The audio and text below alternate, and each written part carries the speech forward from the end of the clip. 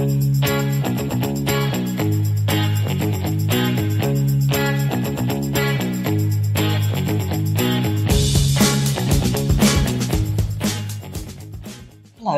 welcome to Insights with me, Lynne O'Donnell.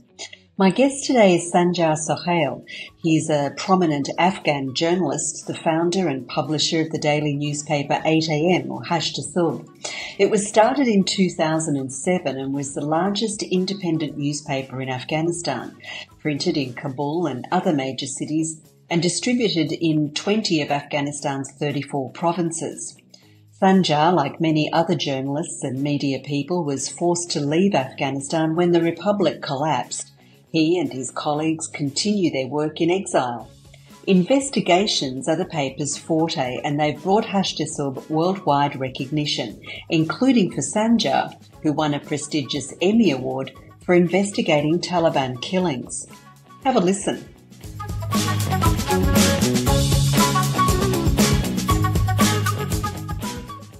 Thank you so much, and thank you for giving me this opportunity to talk in your show. My name is Sanjar Sohail. I'm the publisher and founder of Hasht-e Subh newspaper. Hasht-e Subh newspaper was the largest independent newspaper in Afghanistan. We started the newspaper in 2007 until the August 14th of 2021. The newspaper was printed in Kabul and few other big cities and distributed in 20 provinces of Afghanistan. Right now, we are an exiled media outlet. We work from different parts of the world. We produce content in 4 languages: Farsi, Pashto, Uzbeki, and English. And where are you distributing now? Well, right now we are everywhere. We recently launched a printed weekly magazine of Hasht-e Subh. It's available everywhere and people can order it. And the idea is to also to distribute the printed version in the retail stores at North America. We have big population of diaspora in Canada and in the US. So I'm hopeful that we can not only distribute the newspaper, but also generate some income for the Hasht-e Subh. Through advertising? Absolutely. And how are you surviving at the moment? With grants? Right now we survive with grants, yes. We get grants from different organizations. The one thing that we avoided receiving funding from governments. So for the past almost 15, 16 years, we never received any funding from government institutions because government funding comes with limitations and other issues. Conditions. Absolutely. Yeah, pressure. Yes. Yeah. How do you see your audience? You're publishing in English as well. So are you trying to use Hasht-e Subh still to get news of and about Afghanistan to a non-Afghan audience? Absolutely. Well, as you are aware, since the Taliban takeover of Afghanistan, access to information has become so hard. The Taliban is also systematically limiting access to information. And independent media especially is in more difficulties for access to information. The Taliban is not allowing my reporters to work freely and independently. So I have people inside Afghanistan, they are working undercover. It's like now, like some sort of spying. But we are trying to get news out of Afghanistan as much as we can do. For the past 2 years and a few months, we've been able to produce a number of investigative reports about the torture, about killings, about atrocities of the Taliban, about the changes in curriculum, school curriculum, and the situation of women prisoners in the Taliban prisons. So these are the things that we are working on. But at the same time, we want to connect not only Afghans, but others who are interested in Afghanistan matters. Afghanistan matters is not only a local matter, it's also, I think, a regional and global matter, because there are things happening inside Afghanistan that could directly impact the situation and the stability and security of the region and the world. Well, indeed. But let's go back to the way your reporters are having to work, as you say, undercover, which means in secret and at great danger to themselves. The Taliban seem to be very, very clever in the way they have begun the manipulation of media reporting. There's still a lot of media organisations functioning. And if you look at some of the websites, they are doing reports on the treatment of women and apparently seemingly critical reporting. What do you think about that? I'm thinking specifically of media organisations that claim to still be able to operate freely. And it's very difficult when you look at some of the reporting that they're doing to push back on that. They can say, well, look, we are reporting on the way women are treated and demonstrations and protests by women. So this proves that the media is free. What do you say to that? Well, first of all, let me say that I am really proud of my colleagues who are reporting and still working inside Afghanistan with all those difficulties and limitations, and the level of intimidation and danger to their lives. But to be honest, the media outlets inside Afghanistan is not able to report on many different issues that we are able to do it. First, reporting on sensitive issues requires different levels of approval by the Taliban, and at the same time, I personally know that the Taliban officials are coming to the newsrooms and editing and censoring news and reports. So expecting to have impartial news and information from the media outlets inside Afghanistan is I think a little bit optimistic, and it's not based on the realities. But at the same time, as you mentioned, that my reporters, what's the situation with my reporters? We have lots of measures in place to protect their identity, to protect their safety and security. For example, my reporters in one province do not know the other reporters in the next province. Even in our system, they have their nicknames, like they have numbers or words that represent the province or the area, but not the name.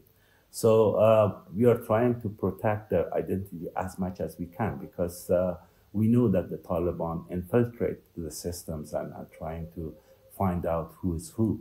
And at the same time, I'm always telling my reporters that do not put your life in danger for a news, because any news does not worth a life of a human journalist. So they are also taking measures. They are also very careful, but at the same time, we are also trying to have those measures in place to protect them, protect their identities, and do not reveal their identities to our colleagues as well as to the outside world. The Taliban try to find my reporters, especially in the two provinces, in Zabul province in the south and in Panjshir. They even announced bounties among the journalists that we, if you find the journalist of Hasht-e Subh, we can pay you like 30,000 AFs or 40,000 AFs. But fortunately, they have not been able to do that because the way that we work, the way we function, is totally different. And at the same time, to be honest, in the past two years, we have learned lots of new ways how to protect ourselves, how to be innovative in ways to access the information and at the same time be careful. Do you find that your reporters stay with you, or is there a turnover because of the fear it gets too much, pressure on families? Well, some of them, yes. Some of them actually is having those issues inside their families. Particularly, one of my female reporters told me that she's receiving unknown calls, and she was also receiving messages on her Facebook. But then I told her that you should change your phone number, you should change your location, you should deactivate your Facebook. So those measures actually worked, and but then after this incident, I told the entire team, do not talk about your job to their families. Say that you're working with an NGO, working with I don't know, an international website or something like that. So they are also now keeping their identities secret from their even very close friends or family members. One of the tricks that the Taliban using for finding about the identities of the people that they think is against their regime is they hire actually people inside, let's say, neighborhoods. For example, some shopkeepers are spying for the Taliban. Taxi drivers are spying for the Taliban. Even local mullahs in the mosques are spying for them for money or maybe for other incentives. But yeah, they are trying to. They have actually used this method, this tactic, for finding about the former security forces of Afghanistan, for example, for finding former civil servants of Afghanistan. But as I said, as time passes, we are learning new ways how to protect ourselves. It's something that I think is not very well understood, is this neighbourhood watch style surveillance program that the Taliban have introduced at grassroots level of society, very similar to the way the Chinese communists did when they took over. They're either learning well or they've come in with a very developed mentality on social surveillance. Absolutely. The social surveillance is being introduced to them by the Chinese government. They have also provided them with this facial recognition technology. This facial recognition technology is now actually connected and installed in different parts of the country. But at the same time, they're also using these traditional methods of hiring local spies in neighborhoods for gathering information, for identifying people, and at the same time, just to make sure that they are aware of the areas. So, for example, in Afghanistan, we have like special neighborhood for one ethnicity or one group of people. They have more spies in those areas, but in those areas that they feel a little bit secure or well established, they don't need that. In Kabul, for example, the neighborhood of Khaykhana is mainly dominated by Tajiks and particularly Panjshiris. They have more spies, and you can easily know that you've been watched and you've been followed, and there are people looking at you, there are people sneaking at you, but this is the way, that authoritarian regimes always they are always afraid of people. They are always afraid of gatherings, groups of people. So they are trying to to limit that as much as they can. Even in some areas of Afghanistan, they introduced that more than 3 people cannot stand in one area or in particular spaces or particular places.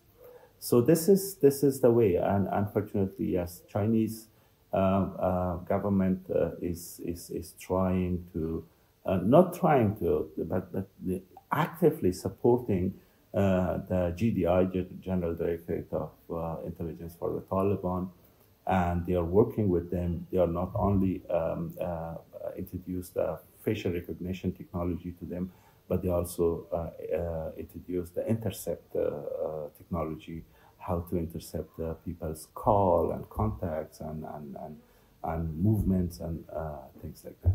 Well, it's testimony, isn't it, to their own knowledge of how unpopular they are. I mean, they wouldn't be so defensive if they thought that they had the approval of the Afghan population to be in power. Well, absolutely, absolutely. The Taliban, to be honest, is not the representative of the entire Afghan population.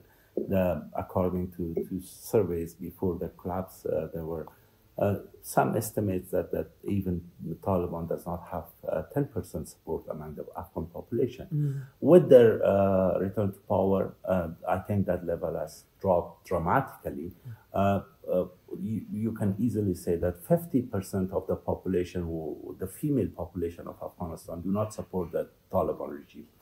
The rest of the population is maybe divided in a few other groups, but I can say the majority does not support the Taliban because, first of all, Taliban is a terrorist organization. They have killed people, they have injured people, they have robbed people, they have beheaded people, and all those memories are alive in the collective memories of Afghans. And at the same time, since their return to power, they have treated people very badly in a very primitive ways. You know, for example, they beat people on the streets just because of not having, according to their interpretation, just because of not having proper clothing, or or shaving their faces, or let's say even taking showers. We had a report in Hasht-e Subh just recently about the earthquake in Herat. The first shock when happened, all the females came out of the houses. Then this morality police came and said, "Oh, wow, what are you doing on the streets without your mahram?" And then they forced them to go back to their homes. And then the second shock happened, and that's why the majority of the victims of that earthquake was children and women. Yeah. Even I got a report that the local people rented a public public bath to just for the victims of the earthquake to come and wash themselves. They said, no, it's not allowed. It's haram in Islam. These are the things that could easily, make people angry about the Taliban policies and the millions of Afghans is losing their patience, and they are not supportive of the Taliban. And at the same time, after the Taliban returned to power, the economy is totally collapsed. Millions of Afghans lost their jobs. Millions of Afghans is now facing acute danger of food security or other basic needs, and millions of others are just seeking to leave the country to a secure place, at least to have maybe a job or security or safety. Yeah, well, it's testimony to the reporters that you have on the ground, their bravery and their tenacity and willingness to put themselves at risk to get those stories out. Otherwise, it's just darkness. Absolutely, absolutely. The last time when the Taliban was in power in the 1996 to 2001, Afghanistan was known to a country with no voice and no picture. So this time, the Taliban is trying to paint a different picture of themselves in the public opinion. But I say this everywhere, that Taliban is saying one thing in public and doing exactly the opposite when they are in action. So instead of looking at the Taliban's talk or pictures or promises, look at their actions, because their actions is the most important thing that proves that they are not civilized people. They are not treating people normally, and they think and they see people as their enemy. 40 million hostages, in other words. Absolutely. Yeah. Yeah, it's like an open prison. Yeah, yeah. The stories that you tell, you've mentioned the treatment of former civil servants and notably former military personnel. You did some very impressive investigative work in the wake, in the months after the collapse of the Republic. Can you tell me something about that? Well, yes, that report was published by New York Times, because at the time we were unfortunately unable to do the work, not only financially but also technically. So I started working with my colleagues on the ground to collect the data about this former security forces of Afghanistan, and assess the promise of amnesty by the Taliban. Which was granted to everybody. Anyone can come back, work with us, you'll be safe. Absolutely. Yep. On the Doha Agreement, this is one of the the main parts of and it was also one of the things that was picked up on by international figures, absolutely, government and military. This is Taliban 2.0. Yes, that was it. And if you knew, you knew. Yes, yeah. So we started investigating the first 6 months of the Taliban in power. And we have collected 490 cases of killing, forced disappearance, torture, shooting, and missing people. And all of those people are former security forces of Afghanistan from different branches of the security forces, army, police, and special forces, and ANDS, Afghanistan National Intelligence Security Directorate. All over the country? All over the country. There were some provinces with higher number, but there is an explanation for that. For example, in Baghlan province, there were like around 100 people killed or disappeared, or that people found their bodies on the streets. In Baghlan province. The Baghlan province was the main source of special forces of Afghanistan. But there were other provinces with relatively the same number, and it was all over Afghanistan. They publicly said that we gave them amnesty and we should not treat them like this. But to be honest, I found that it was systematic. It was from the top down, and it was to find anyone with the affiliation with the security forces of Afghanistan to be killed or tortured or interrogated. For example, in Badakhshan province, I interviewed a former commander of a group of the Afghan security forces. He told me that he was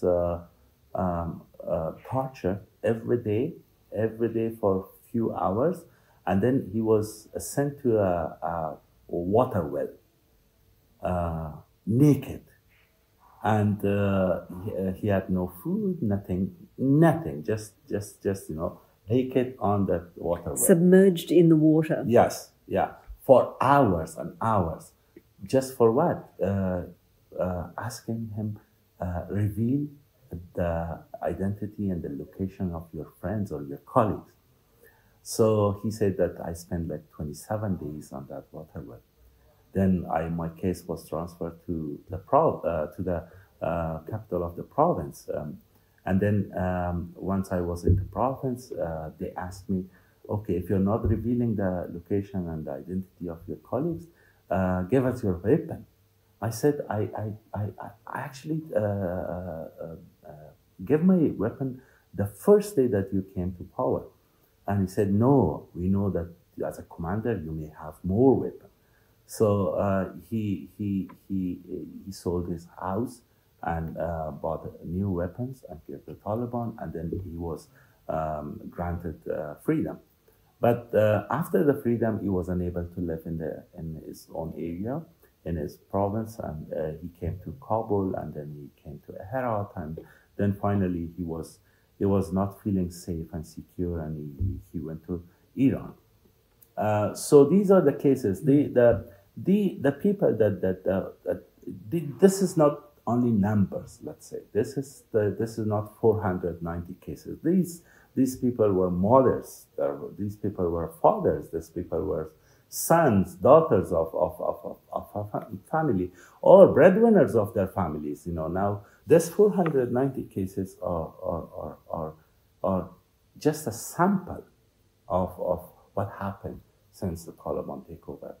I have got more than 1,000 cases of ethnic cleansing in the province of Kandahar.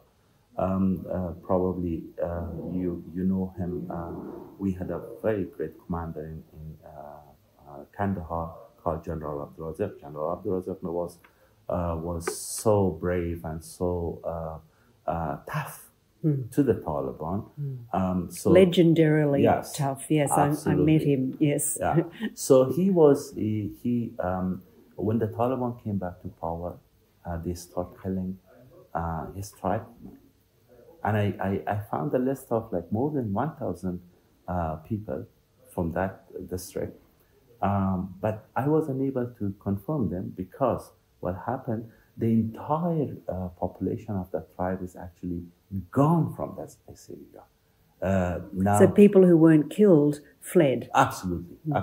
They are either on the other side of the border in Pakistan, or they are now living in different other parts of Afghanistan. This is Atrocity. Atrocity, and yeah. so essentially the effort was to wipe out the Atrocity. Absolutely. So if you now go back to Spin Boldak, the district of General Abdul-Razak, you cannot find any Atrocities living there because all of their men were killed and the rest fled the area just protect themselves. I've actually found a few family members and talked to them. They said, come on, do not talk to us. Come on, do not open this wound again because we are now living in fear. We are hiding.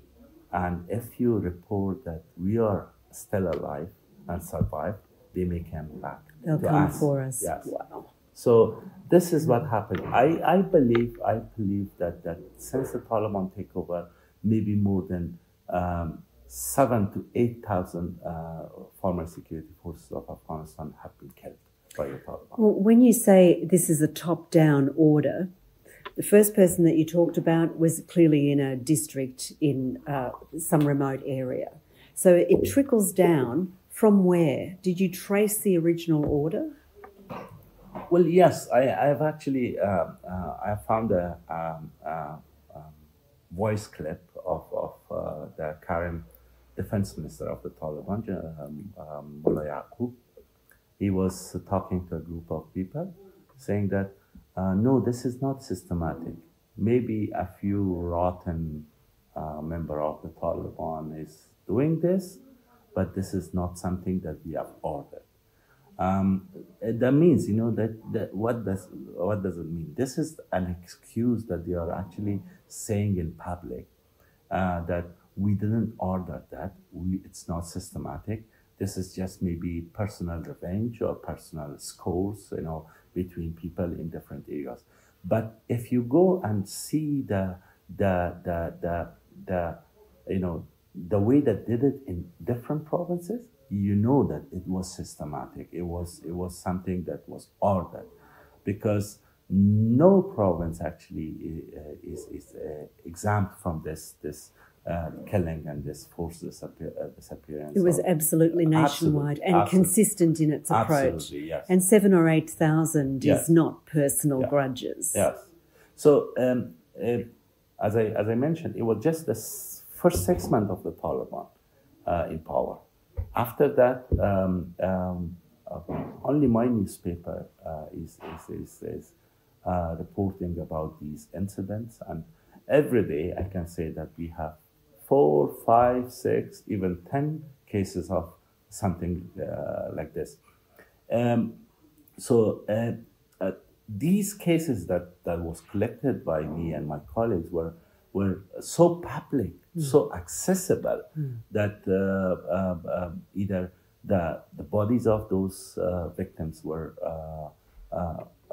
found by locals, and it was a kind of story in the neighborhoods, or people were taken by the rangers, by the cars of the official cars of police and army, and then later, a few days later, their bodies were returned. So these are the cases that were known.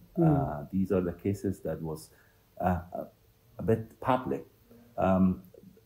Still, there are bodies found in different parts of the country. Nobody knows about their identities, and they are being tortured. They've been,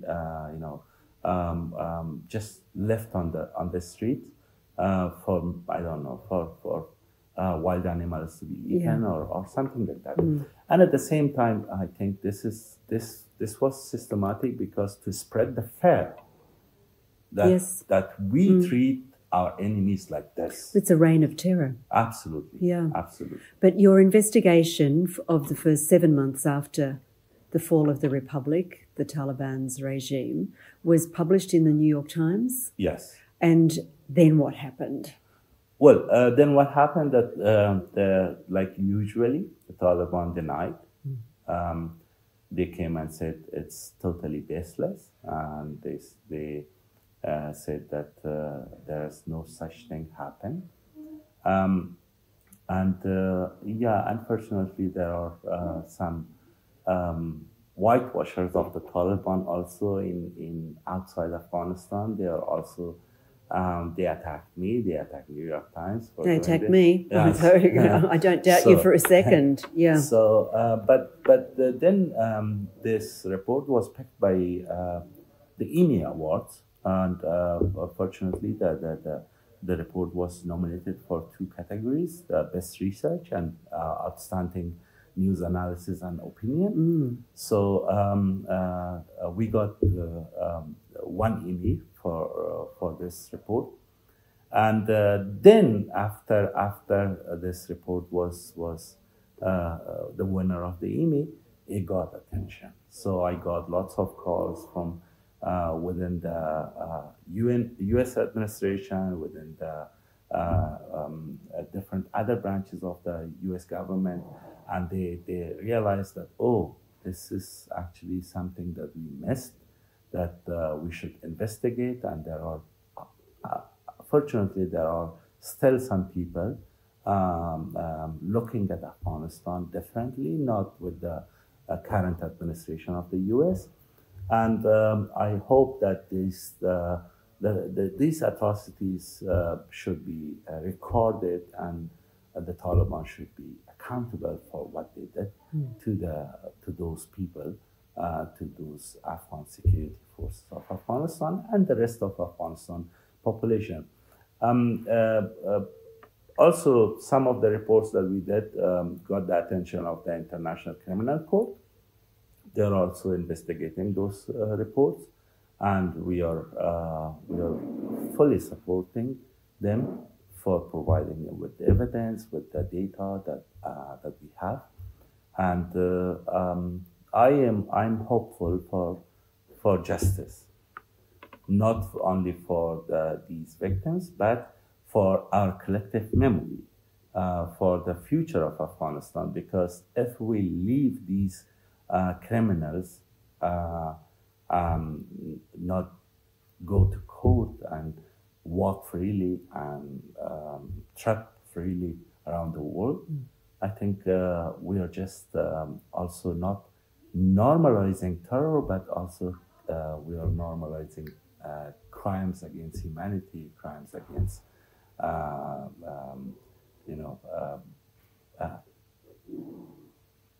ethnic cleansing or things like that. Yeah.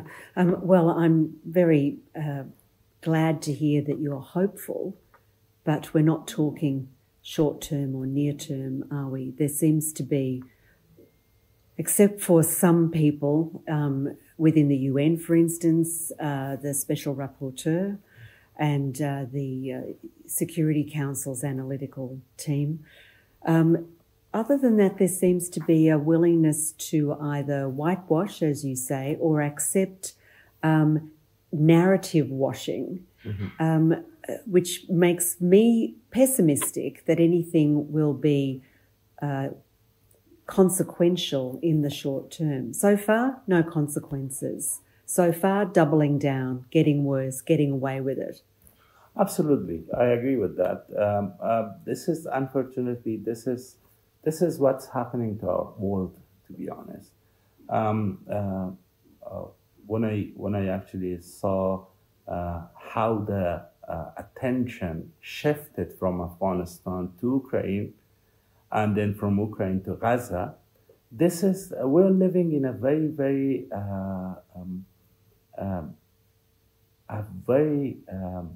problematic era. People are used to social media.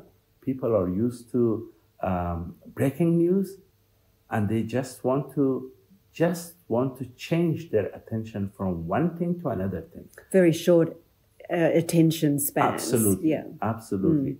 And once you see that there's a like change of policy or shift of policy in the Western capitals, the entire system actually shifts its attention from one place to another place. I agree with you, and I think that the mainstream media is also at fault.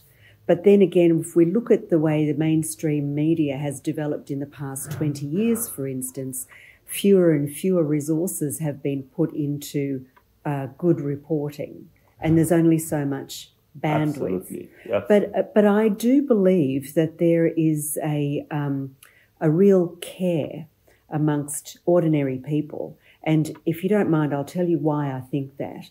I was in New York in September before the UN General Assembly meeting, and I'd never been to the UN building before, so I went on a tour.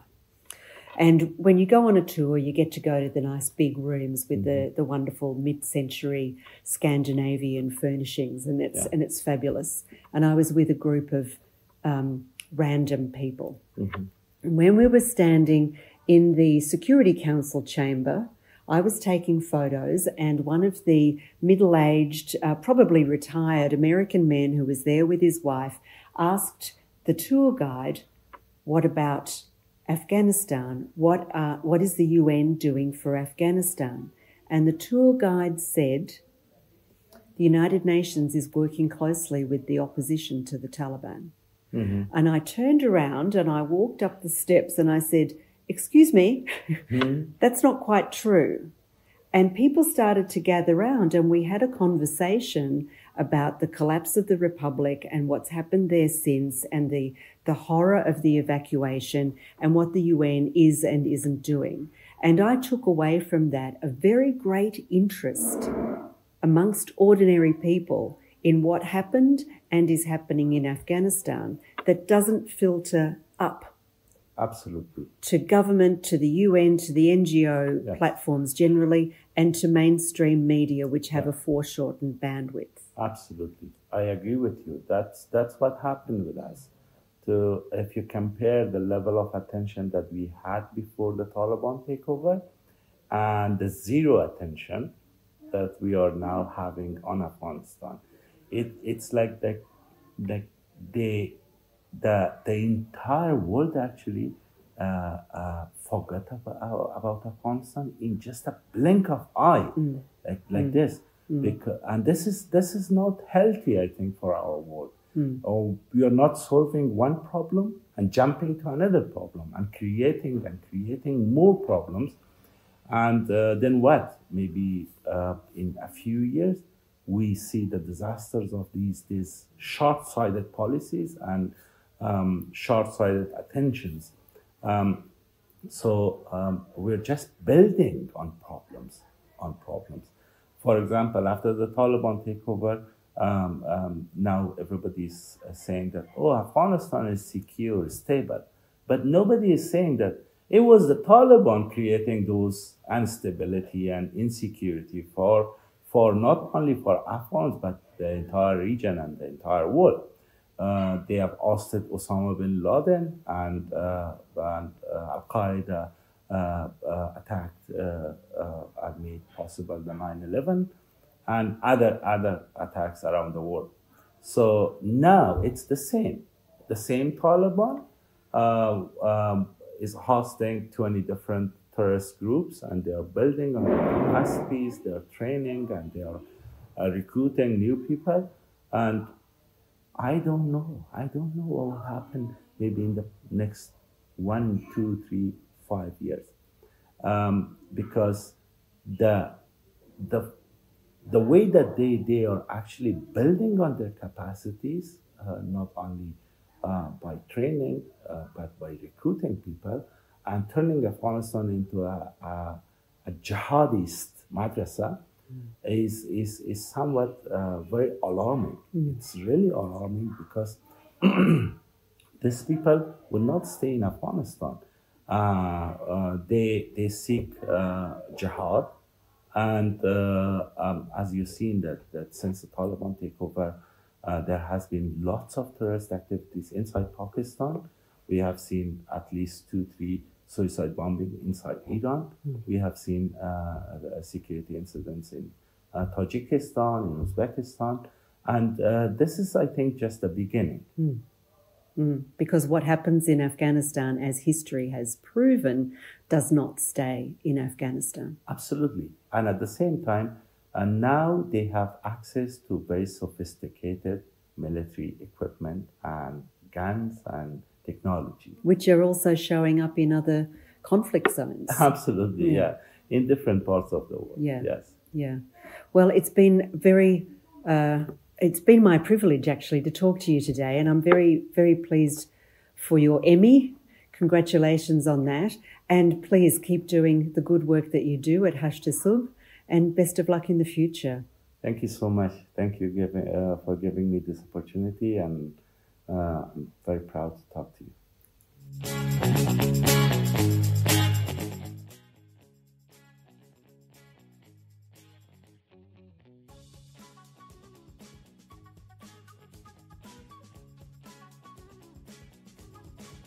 3 years ago on the media landscape of Afghanistan about the pressures that journalists doing proper journalism now face under the Taliban's autocratic regime. And he talked about the investigative work he did looking into the killings of Afghan civilians by the Taliban after the extremists took control of the country. That work won him an Emmy Award and helped draw attention to Taliban atrocities, which unfortunately continue today. Next time, I'll be joined by Natalie Gonella-Platts. She's a senior researcher with the George W. Bush Institute and worked on a very impressive series of reports called Captured State on what's happened to Afghanistan since the Taliban takeover. I hope you'll join us. Until then, I'm Lynne O'Donnell. Bye-bye.